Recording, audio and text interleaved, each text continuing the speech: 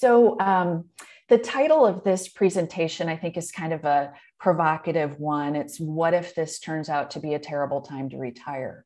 And I've been thinking a lot about retirement decumulation really for the past decade plus, as I helped my parents figure out their own retirement plans and helped my in-laws figure out their retirement plan.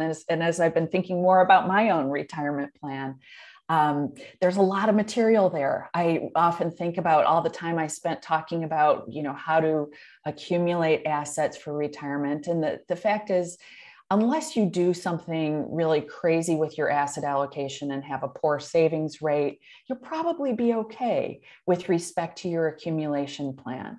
But decumulation just gets a lot more complicated. And from my standpoint, as someone who writes about this stuff and speaks about this stuff, there's just a lot more material. There's a lot more to talk about, and people really need the help. So that's the focus of today's presentation. We'll talk about why the timing of your retirement matters so much. And unfortunately, for most of us, it's just kind of luck of the draw. We might have the opportunity to delay retirement or continue working in a part-time capacity, but in many respects, and oftentimes, the timing of our retirement is out of our hands. So I'm going to share my screen here and share my presentation with all of you. Hang on 1 second.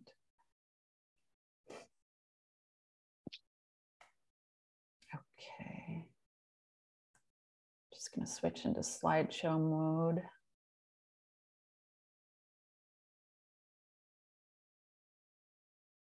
Okay.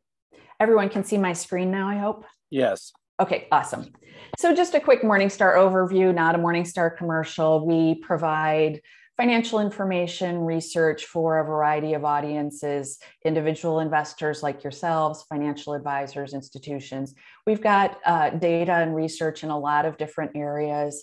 Many of you kind of think of us as the mutual fund people, and indeed that's what Morningstar was when I joined in 1993.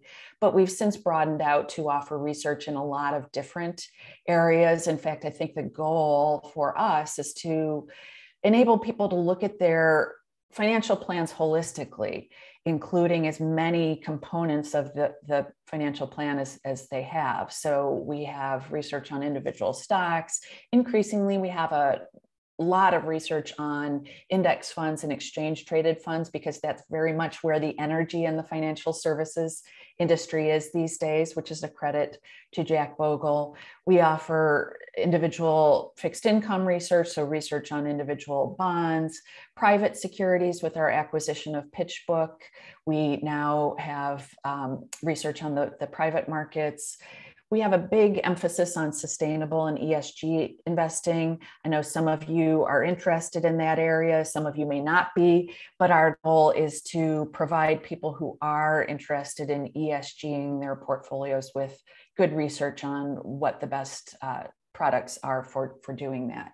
And the little group that I work in as part of Morningstar is focused on portfolio construction and planning. So we focus on retirement planning, we focus on how to put together portfolios, we focus on asset allocation. So my group is composed of Jeff Patak, who is my co-host for the podcast that I work on, Amy Arnott, who focuses a great deal on portfolio construction, and John Reckenthaler, who is even more senior than me at Morningstar. He's been writing for Morningstar.com for many years, and I think is many people's favorite columnist at Morningstar. He's absolutely a kind of a must read for me every week.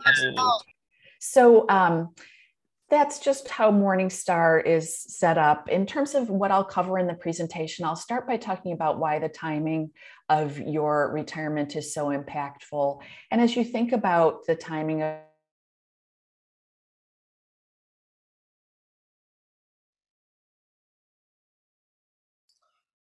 of Christine, somehow you got muted.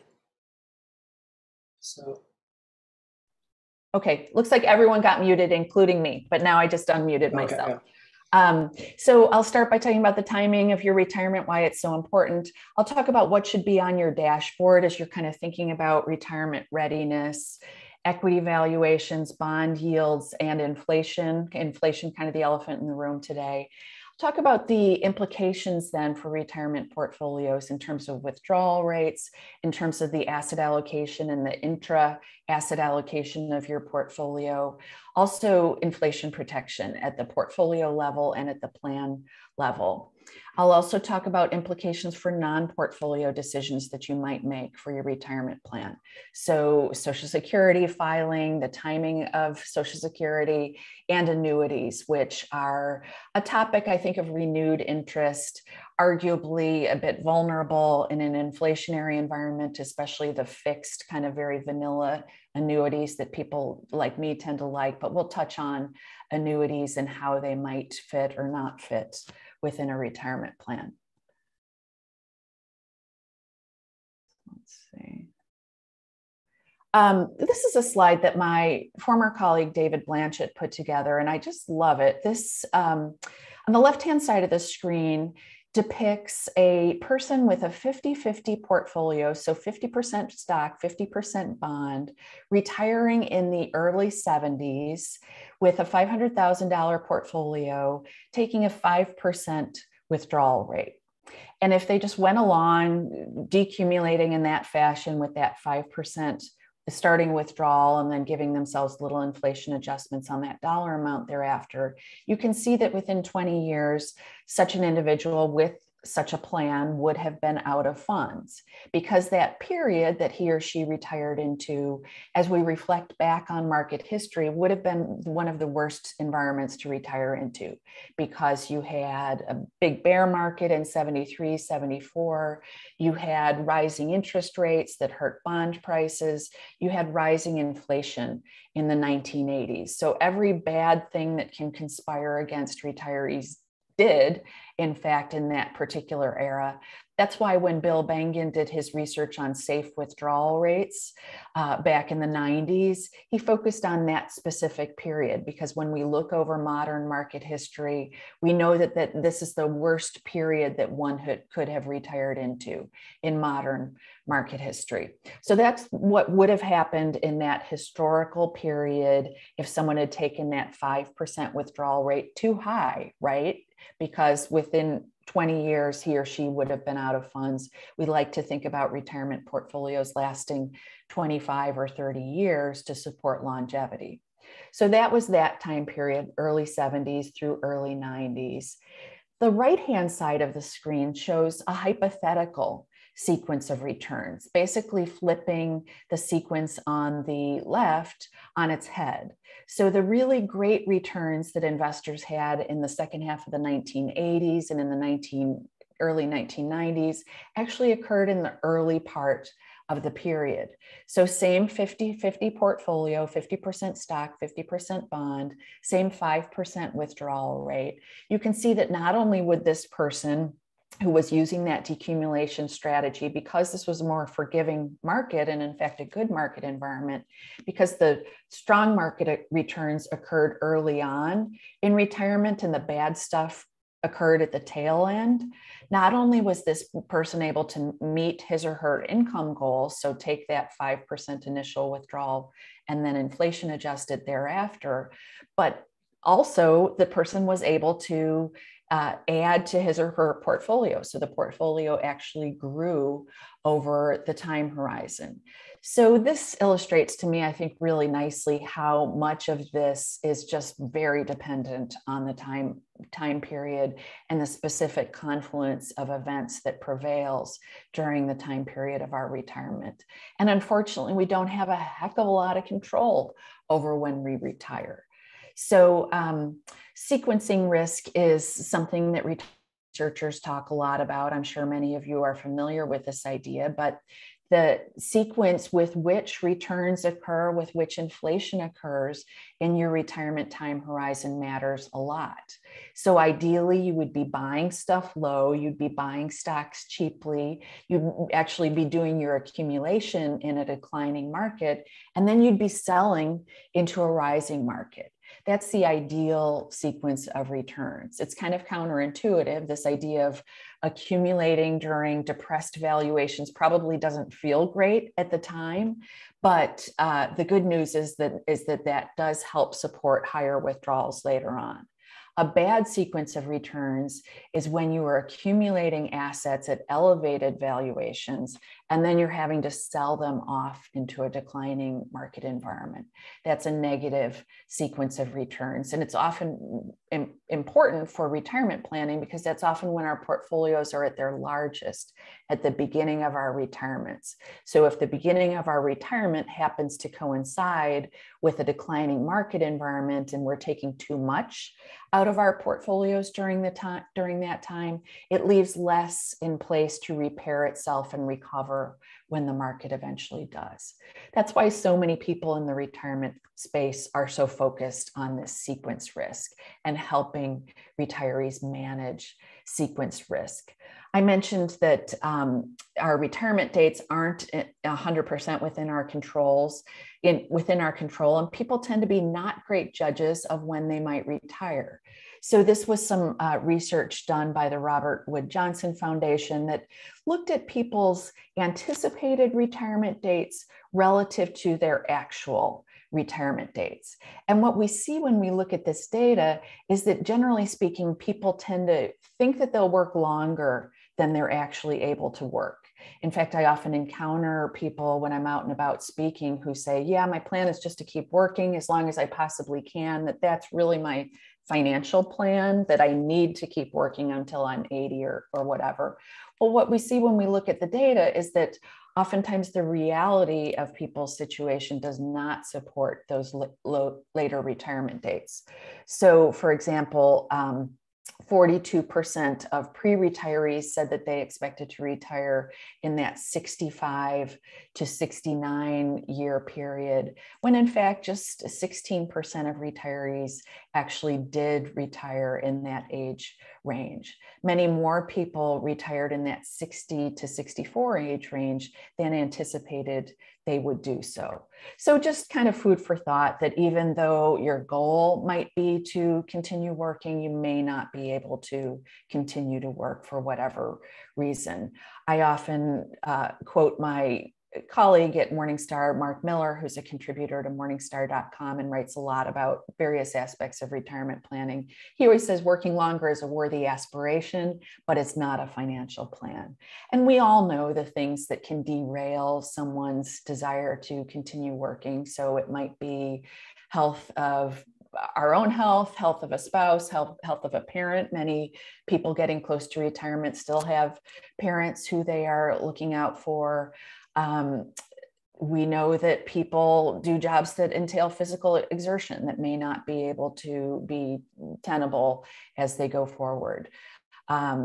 We know that that ageism is a thing in our culture and in our workplaces. So people may have a goal of continuing to work, but may be dislodged from their workforce for whatever reason. I will say that the tight labor market is, I hope, easing that issue a little bit, but nonetheless, it's something I think worth keeping in mind, especially as we get closer to retirement and as we get toward the end of our working careers. So the risks of early retirement or retiring earlier than you expected to are manifold. So all of the great things that we say go along with working longer work in reverse if you're forced to retire earlier than you expected. So no opportunity to make additional portfolio contributions, fewer years for that money to compound prior to drawdown. Withdrawals over a longer time period would necessitate a lower starting withdrawal amount. So if you are withdrawing over, say, a 35-year period versus sort of the 25 to 30-year period that a lot of the retirement research has been done on, that necessitates that you be more conservative with that starting withdrawal rate. And then it may reduce your ability to benefit from the delayed Social Security filing, which can oftentimes be one of the most impactful things that people can do in terms of helping improve their longevity protection for their financial plan. If you can enlarge that Social Security payout through delayed filing, that can be really impactful because obviously that's a lifetime stream of income. So the decisions that you make there are very important. But people who retire early sometimes are forced to take Social Security to help make ends meet. So just some things to consider in the realm of early retirement and how it can be a negative with respect to a financial plan. So as you think about your retirement plan and its insulation against the current market environment, I would urge you to keep a few key things on your dashboard. So we'll talk about equity valuations. The good news story of the declining market environment that we've had so far this year is that equity valuations are down, and that portends better return potential from stocks going forward.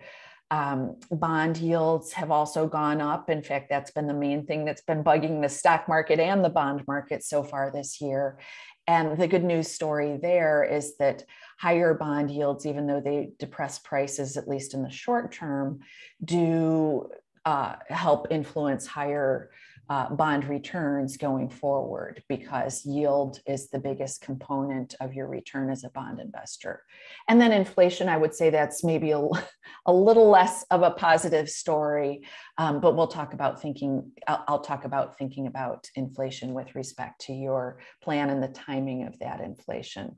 So let's start by looking at equity valuations. This is Shiller PE, developed by Robert Shiller, professor at Yale, Nobel laureate. And you can call up this Shiller PE on a daily basis. As you may know, Shiller PE has been flashing a warning signal for a while. The Shiller PE is a cyclically adjusted PE ratio. It's meant to reflect market valuations. You can see that it has looked elevated for a while now. It's come down a bit thanks to the equity market value volatility that we've had so far this year. So I just grabbed this screenshot yesterday. We're not back to the levels we were at in the early 2000s. That's when Shiller PE was at its highest in sort of that pre-dot-com bust period. But you can see that earlier this year, late in 2021, we actually got a little closer to that early 2000s period. So equity valuations have come down a little bit, but based on Shiller PE at least, are a little bit elevated relative to market history. I like to look at our Morningstar fair value levels as another sort of check on equity valuations. This tells a little bit of more of a positive tale, and I'll just describe what we're looking at. I mentioned that we have a lot of stocks under coverage, so individual stocks under coverage. And when we ask our analysts to cover individual stocks, the basic job is come up with what you think this company should be worth based on discounted cash flow analysis. So our analysts crunch their numbers and come up with what a company should be worth. And then we can come up with a price to fair value relative to, so the current price relative to that estimate of what the analyst thinks it should be worth. So to give a simple example, if a company is trading at $100, but the analyst thinks it should be worth 80, then the price to fair value would be 0.8 for that company. If the company were trading at $120 and the analyst thinks it's worth $100, then the price to fair value would be 1.2. So one thing that we can do is that we can roll up all of these price to fair values to try to get our arms around, well, does the market look cheap or expensive right now? Not that you'd necessarily want to upend your portfolio plan based on this information, but I think it's kind of a data point that you can refer to. And this is part of our Morningstar Investor site, which is our kind of our premium site. You can check out the, I think this is might be part of a free part of that site, but you can check out the price to fair values on an ongoing basis. What you can see is when you look at this today, the typical company, the sort of the aggregated price to fair value are signaling undervaluation, so roughly 20% level of undervaluation as of yesterday. And then you can see, looking back in time, there have been various points in time where stocks actually got really expensive. So 2021, for example, our analysts thought that the market was pretty picked over. And so the typical company in their coverage universe was trading at a premium to fair value. But right now, this would signal that stocks look relatively cheap, which is not to say that we've bottomed. We may see more volatility from here. But if you are in accumulation mode or using a dollar cost averaging sort of system to add to your holdings on an ongoing basis, I think this would be a signal, at least to me, to just keep doing that, because you're probably scooping up stocks at relatively depressed valuations. This is a look at how the pain in the market this year has not been equally distributed. And many of you know this, especially if you have discrete holdings in your portfolio of individual funds that might focus on a specific segment of the equity market. You can see that the deep red stuff, the really bad performance, has been very concentrated in the growth realm of the style box. And I'll just describe what we're looking at here. This is meant to depict the equity universe on the basis of market capitalization, so company size and the horizontal bands, as well as investment styles from value to core to growth. So value would be energy companies, financial companies. Core would be some of the consumer staples companies, healthcare, especially the pharmaceuticals would tend to land in that core area. And growth would be a lot of the high flying stocks. So they'd be the technology stocks, for example. They'd be some of the biotechnology companies that have had really great results until recently. So many of you know this firsthand from your portfolios, but this slide is just meant to depict what we're seeing in terms of how various squares of the style box have not participated equally in this sell-off. It's largely been concentrated in the growth stocks. And if we were to look back on our analysts' price to fair values in 2021, we would have seen that they were saying, yeah, this growth part of the style box looks pretty expensive to us. Value looks relatively less expensive. But anyway, just kind of another data point to keep on your radar as you're thinking about, well, is the market cheap or expensive? We've seen growth stocks fall hard to the point that when we look at price to fair values, and I apologize, I don't have a shot of that, but when we look at where the discounts to fair value are, they're pretty evenly distributed across the style box today. That while our analysts do tend to like the value stocks and do tend to find more cheap names there, they're actually finding some things to like in the growth column as well these days. This is a slide that is courtesy of some of my colleagues in Morningstar Investment Management, and they do these forward-looking capital markets forecasts. Many firms do them. BlackRock, Vanguard will periodically put out these forecasts. And I think some of you might reflexively be kind of dismissive of, how can anyone do forecasts? Aren't forecasts ridiculous? And my thought is that short-term forecasts, like what the market might do over the next year or 3 years, yeah, probably ridiculous, not worth engaging in. But in terms of your financial plan, you need to plug something in, right? How much help am I going to be able to get from the market in my years, my accumulation years, or in my decumulation years in retirement? So I think you need to use something. And the key is to use either market history, which may be an unreliable guide, or to use something that's a little bit more forward-looking. So our team puts together these capital markets forecasts. I actually have an article publishing on Monday that's kind of a compendium of different firms' forecasts. And I would urge people to do that, to not just rely on a single provider's viewpoint, which may be influenced by its own biases in whatever way, to look at a few different ones. But to come up with these forward-looking forecasts, our team for the equities looks at starting dividend yields, looks at our expectation of earnings growth, and looks at expectations of price earnings multiples expansion or contraction over the next decade. So these are 10-year forecasts. The return estimates that you see here are annualized.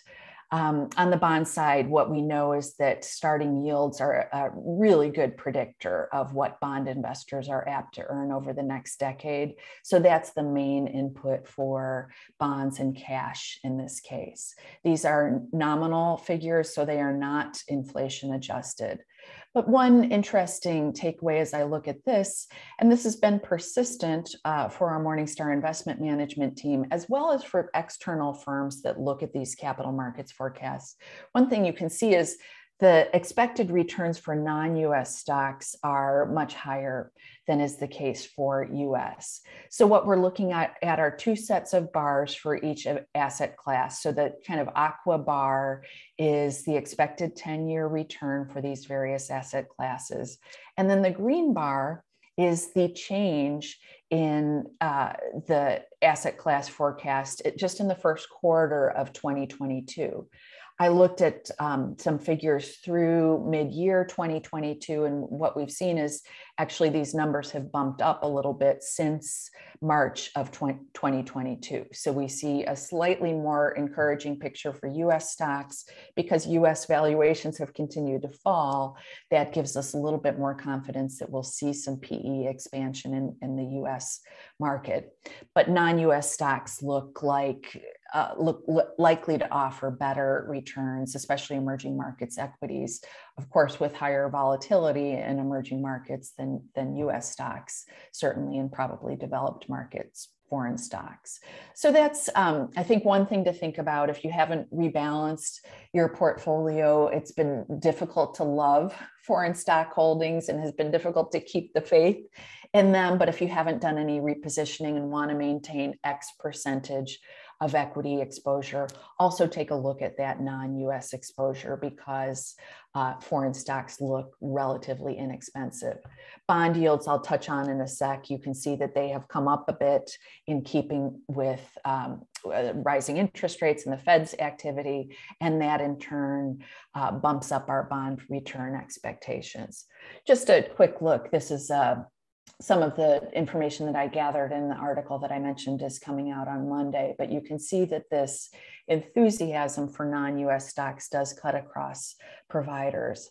I looked at what Vanguard had to offer, and they hadn't yet updated their information since the end of 2021. So they may be just on a once annual capital markets forecast. But you can see that when we look across firms, we see that same level of enthusiasm for non-US stocks relative to US. So perhaps something to keep in mind if you haven't done any repositioning there recently. Prospects for fixed income are more settled. I mentioned that starting yield tends to be very closely correlated with subsequent returns. When we go back to this slide, we can see that, yes, in fact, bond yields and bond return expectations have come up, but they're still not great, which I think is an argument for not staking too much of your portfolio in safe investment, safe, quote unquote, especially in an inflationary environment. But it argues for certainly not holding more cash than you need, not holding more bonds than you need, because of the low absolute returns and the vulnerability in the face of inflation, which is not to say you don't want to hold bonds and cash, especially in a retirement portfolio, but it's just that you don't want to go overboard, especially with the headwind of higher inflation. You can see that this finding, this expectation that bond returns will be pretty low is consistent across providers. There's more unanimity on this topic than there is in most areas of finance and investing. People know that bond yields tend to be very closely correlated with subsequent bond returns. So you can see high quality fixed income investments. Most providers are not expecting them to be any great shakes, but return prospects have improved a little bit as yields have come up. Just wanted to highlight the yield differential between lower quality bonds and higher quality bonds, which is what you see on this screen. You can see that they were about as low as they could go in 2021, but they've actually bumped up a little bit quite recently. And that syncs up with some of the concern that the Fed could overdo it in terms of rising interest rates, could be too aggressive and inadvertently or perhaps advertently bump us into some sort of a recessionary environment. And that's why we've seen some widening of the spreads between higher quality bonds and lower quality bonds in an environment where people are thinking, well, the economy could soften. they would say, well, for a lower quality bond, you need to pay me more to hold that lower quality bond. I need a higher yield to protect myself in that environment. So we've seen that yield differential widen out a little bit, but it's still pretty narrow relative to historic norms. In fact, I sometimes reference mentally, I remember earlier in my career when I was a fund analyst for Morningstar, I would cover some bond funds. And I remember the rule of thumb for high yield was that you wanted to be a buyer when spreads were roughly 8 percentage points. So you'd want to be a buyer if prevailing high quality yields were 4%, you'd want to be a buyer when high yield spreads were 12%. Well, those days are long gone, given that yields as a group are so compressed. So just another data point. I know many of you probably don't bother with high yield bonds, and I can't disagree with that assessment, but for those of you who do have room in your portfolios for lower quality bonds, just some food for thought as you think about those positions. You can see that most firms do accord higher return prospects to high yield bonds. Back on this earlier slide, we looked at how the Morningstar team had the highest return forecast for high yield bonds, certainly relative to US aggregate bonds, treasury bonds, and high quality corporates. And other firms concur with that general assessment that the lower quality bonds will likely have higher returns than higher quality bonds, but of course, significant volatility to accompany those sorts of investments. In fact, I often say if investors want to include those bond types in their portfolios, that they should think of them as kind of like light equity exposure rather than fixed income exposure, because when push comes to shove, and we're in a bear market or some sort of a recessionary environment, we tend to see high yield bonds behave in sympathy with stocks. They tend to be more stock-like in those environments than bond-like. So anyway, just some food for thought on that front. I want to touch a little bit on inflation. You can see that inflation is largely a global phenomenon. It's not limited to the US. I'm sure that you've all been paying keen attention to inflation. It's been pretty hard to ignore as we go about our daily lives, especially the fact that inflation has been hitting us in just the core categories that are not discretionary. So food, certainly, energy costs, gas costs for our cars, rents, home prices have all been elevating. So it's been pretty difficult to ignore. It's been difficult to control. One point I've been making on the inflation front, and this is something that I kind of stole from Jason Zweig when he wrote a great column about this topic about probably 10 years ago. But Jason's comment/point was that inflation is really kind of personal based on how we spend our money. And so food inflation is impossible to avoid. We've all got to eat. But if we're not driving a lot, we've probably been relatively less affected by gas prices. If we are driving a lot, if we have long commutes for our jobs, we've been relatively more affected by higher gas prices. So I would urge you all to kind of think through your personal consumption baskets, think about how you spend your funds, and use that to come up with kind of a customized look at your own inflation exposure. If you're a homeowner, the good news is that you're relatively insulated from some of the inflation that we've been seeing in housing costs. If you're not a homeowner, you've likely been more impacted. So that topic of meeflation, I call it, is an important one. I think it can help you figure out how freaked out to be about the current inflationary environment. This is just a quick look at how home prices have elevated right along with other types of prices over the past, let's see, what period are we looking at? 1 year. You can see that it's been pretty geography dependent, but many markets have seen really high price increases in terms of real estate prices. And that in turn has had a ripple effect for renters, where rental properties are able to push through rent increases. So inflation has been pretty hard to ignore. I want to talk a little bit about inflation in retirement. And there's some debate about how worried to make people about inflation in retirement. I used to kind of have this debate with my former colleague, David Blanchett, about this. His point was that many retirees, when we look at the total retired population, receive a very large share of their income needs from Social Security.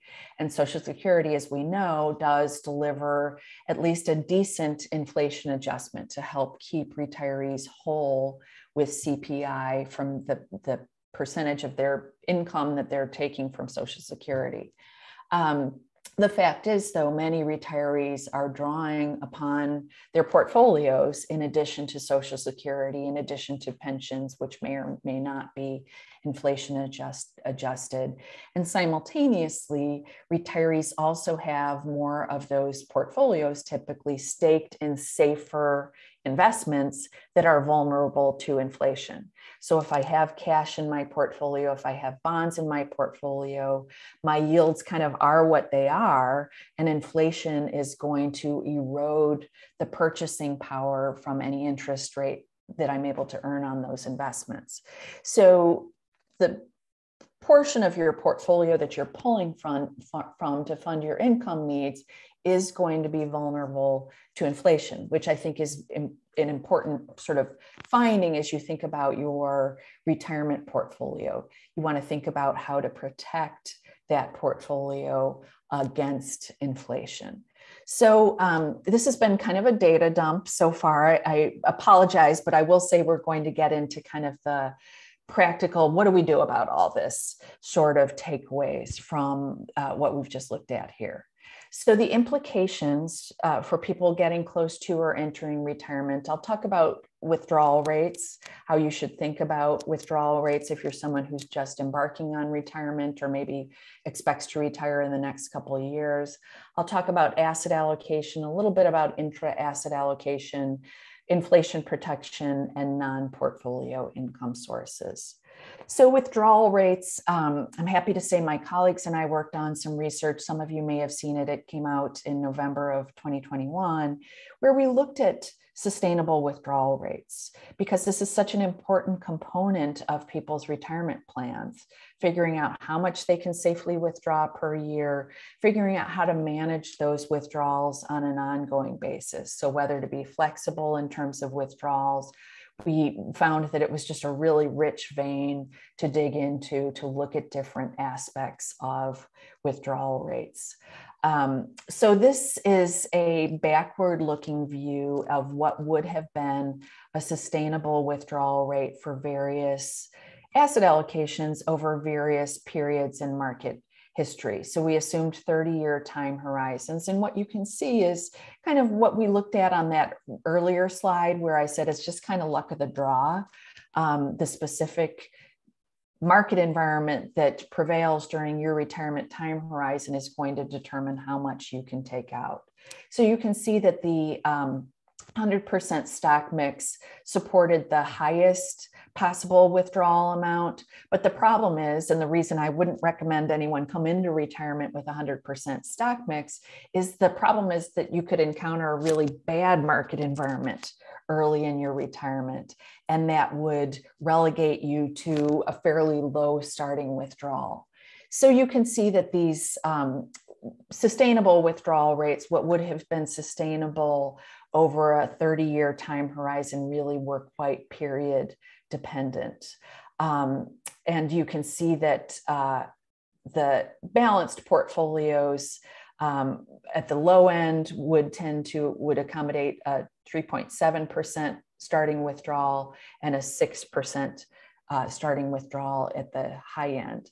Just want to describe how we went about factoring in the withdrawal system that was used to underpin this research.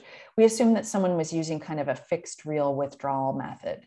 So if my starting withdrawal, if I have $1 million portfolio and my starting withdrawal is 3.2%, I'm taking out $32,000 initially. So I'm taking out 3.2% of my $1 million balance.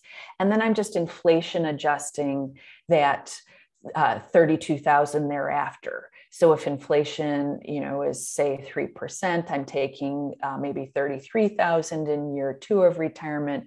I'm using a fixed real dollar amount on an ongoing basis. That's what I'm taking out of my portfolio.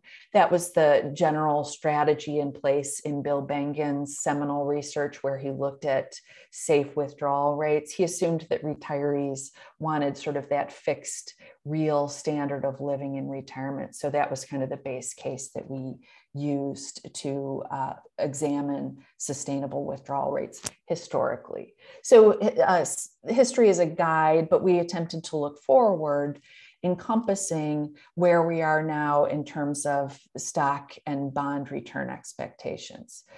This is just a little bit more on historical sustainable withdrawal rates. And this looks at 30-year withdrawals. So we're assuming 30-year rolling withdrawals over a variety of asset allocations. So 75% stock, 25% bonds in the dark green bar, 50% stock, 50% bonds kind of in the middle, and the sort of the medium blue bar. And then bright green would be the low stock exposure, 25% stock, 75% bonds. You can see that over most market environments, that the highest withdrawals were supported by the higher equity allocation. So the 75% stock, 25% bond portfolio tended to support the highest starting withdrawals. But back in the sort of 60s, 70s period, it didn't matter what you had in your portfolio. Any mix of assets, even the conservative one, because of that high inflation environment, because of rising interest rates, because of a bear market in the early 70s, didn't matter what you had in your portfolio. The 4% withdrawal or thereabouts would have been the most that would have been sustainable for retirees in that very bad period. So if you look back on Bill Bengen's research, you see that he focused in that specific period. He wanted to look at what would have been the worst, if someone had had the bad luck of retiring into the worst market environment. Outside? Outside. Okay. If someone retired into the worst market environment in history, what amount would have been sustainable? His conclusion was that roughly 4% was the most that you could have taken out if you happened to encounter a really bad market environment. So our research attempted to incorporate a more forward-looking view, incorporating our teams, our Morningstar investment management team's outlook for stocks and bonds. So this was data, their return expectations at the end of 2020 that factored into our research last year. We'll be updating that research in 2022, incorporating their revised forward-looking forecasts. But when we looked at that sustainable withdrawal rate that would be supported by a roughly balanced portfolio in a 30-year period, we concluded that a starting withdrawal rate in the roughly mid 3% range would be the most that would have been supported.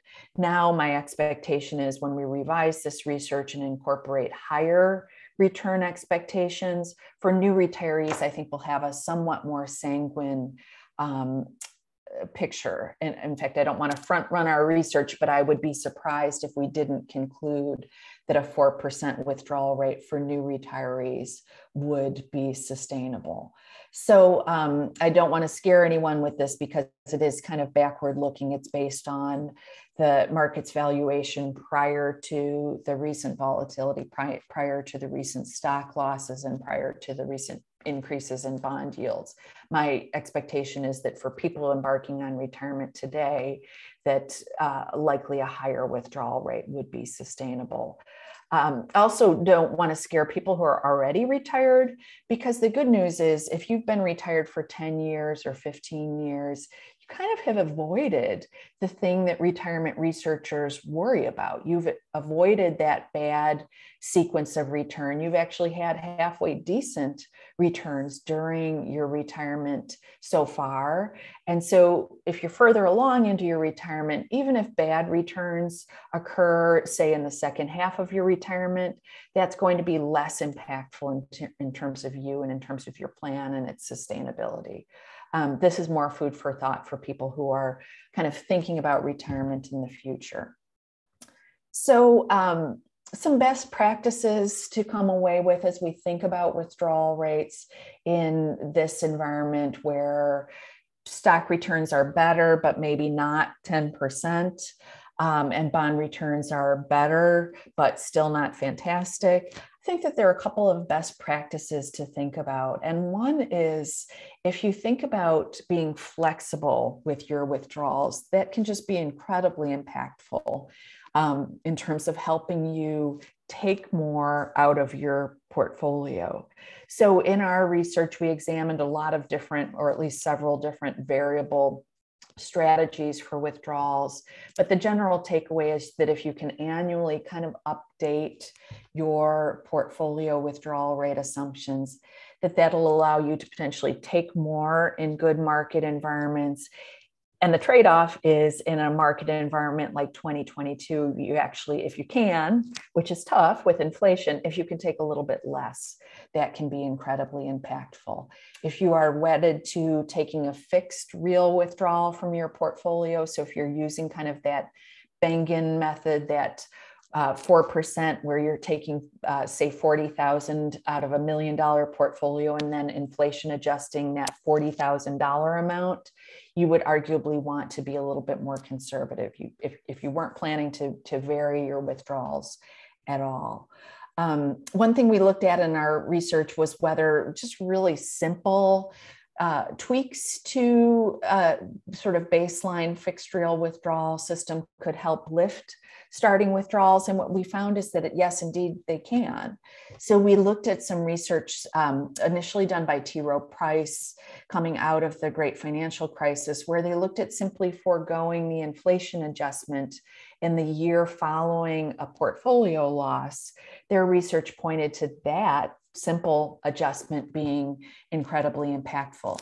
I think the key, though, is in a high inflationary environment, it's essentially telling people to take a pretty big haircut in terms of their withdrawals. If we're saying forego inflation adjustments in a year like 2022, that's a little more to deal with than would have been the case over the past couple decades, where we had pretty benign inflation that I think we all perhaps got a little bit complacent about during that period.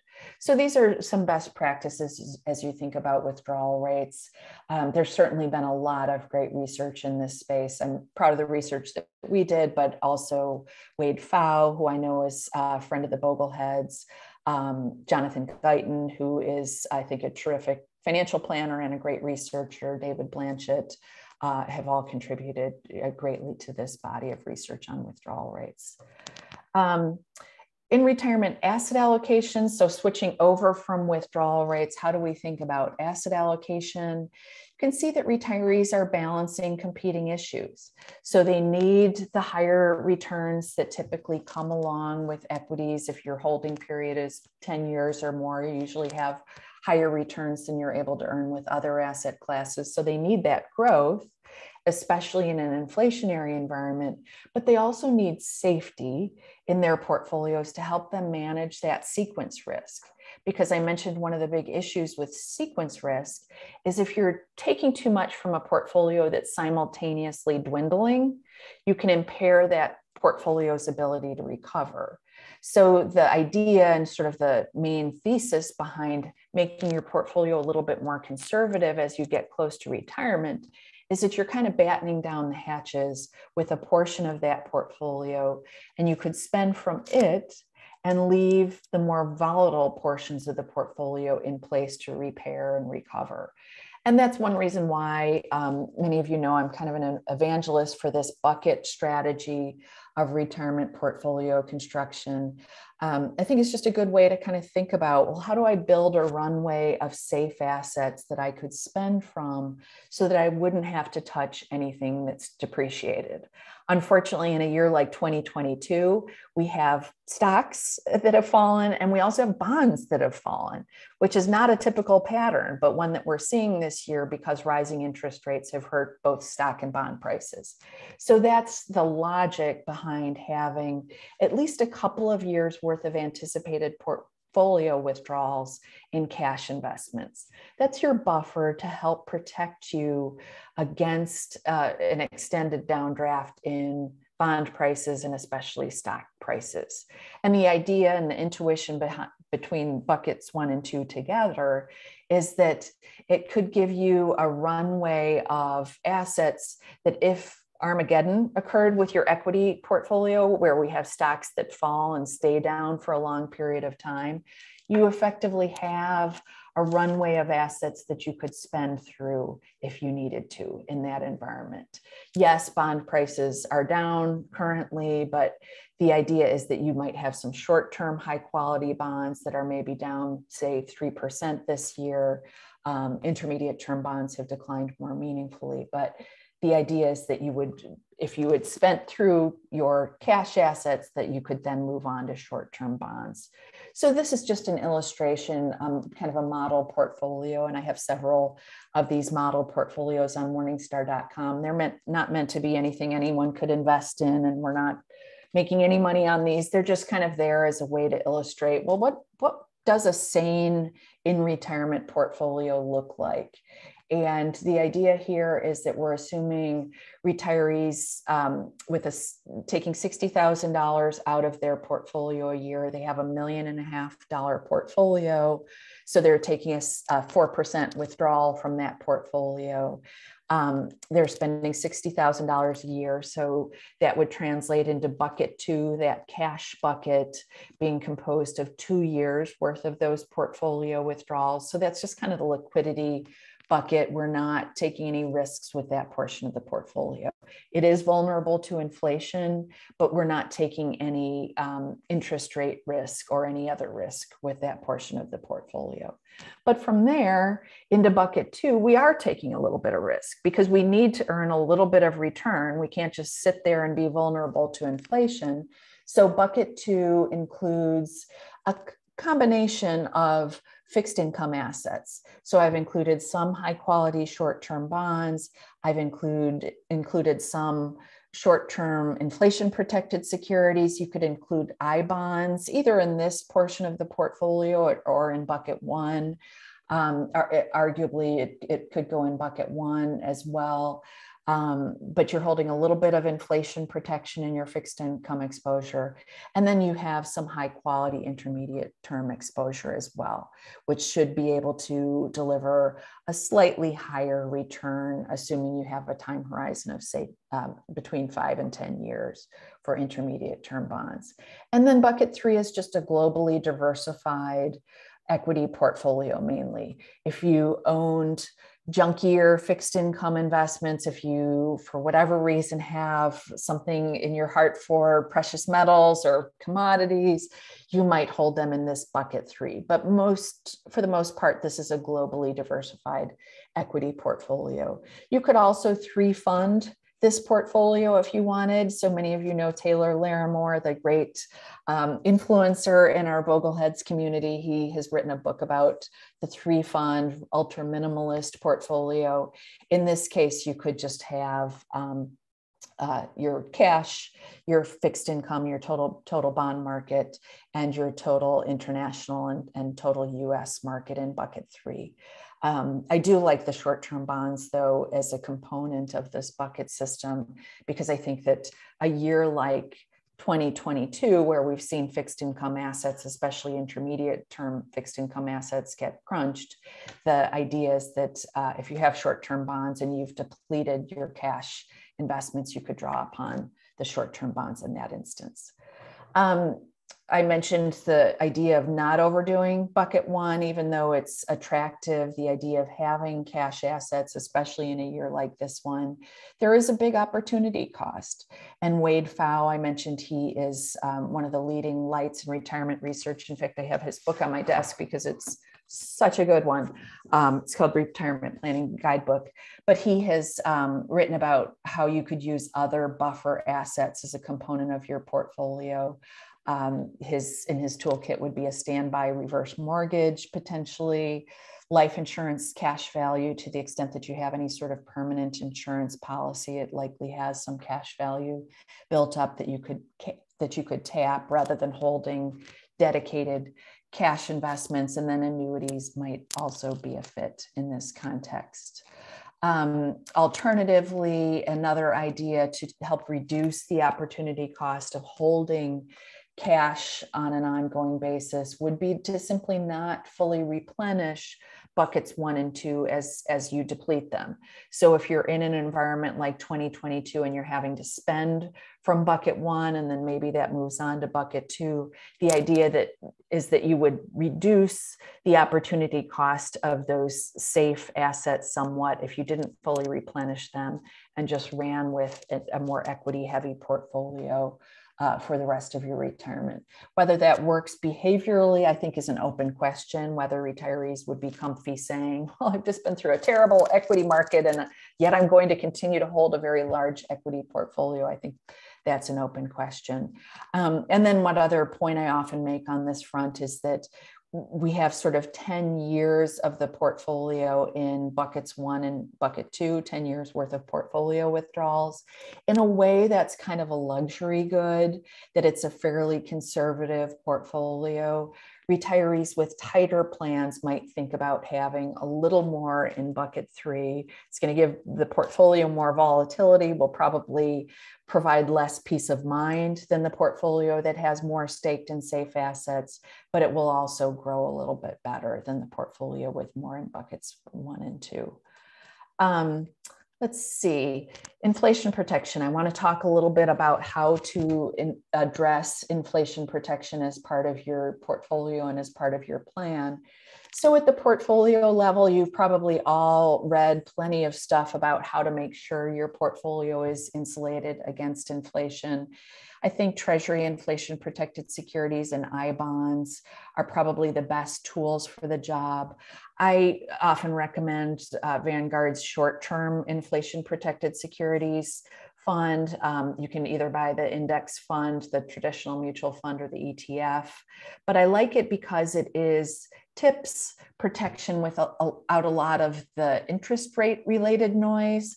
Because one thing we've seen, as we look at like the VIPSX, the intermediate term TIPS fund that Vanguard offers, what we see is a lot of sensitivity to interest rates. And oftentimes we know that interest rates are changing, interest rates are going up at the very time when we need our inflation protection. So I like the short-term TIPS fund because it offers more or less pure inflation protection without all of that interest rate related noise. I bonds, of course, are another tool that should be in all of our toolkits. Purchase limits might sort of constrain or do constrain how much we can all buy, but nonetheless, they're a good and pure inflation hedge.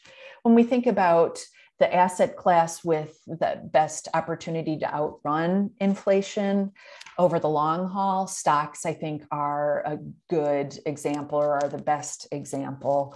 I always take pains to point out stocks aren't any sort of direct inflation hedge, and 2022 is a perfect example of that because inflation up, stocks way down. So it's not sort of that one-to-one performance that we would expect a true hedge to deliver. But stocks, when we look at their long run results, they do tend to out-earn inflation. At the plan level, a couple of ways to think about inflation protection.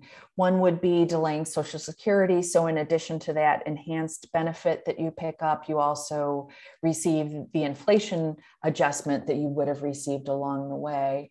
And then also, I think factoring in inflation into your portfolio spending plan is also important. So if you're worried about inflation, and you're thinking about, well, what should my withdrawal rate be? What's a safe withdrawal rate? Being conservative with that starting withdrawal can help encompass or help you adjust to higher inflation adjustments that you might need to make down the line. In terms of non-portfolio income sources and the implications of the current environment, well, lower yields, lower bond yields especially make delayed Social Security filing even smarter.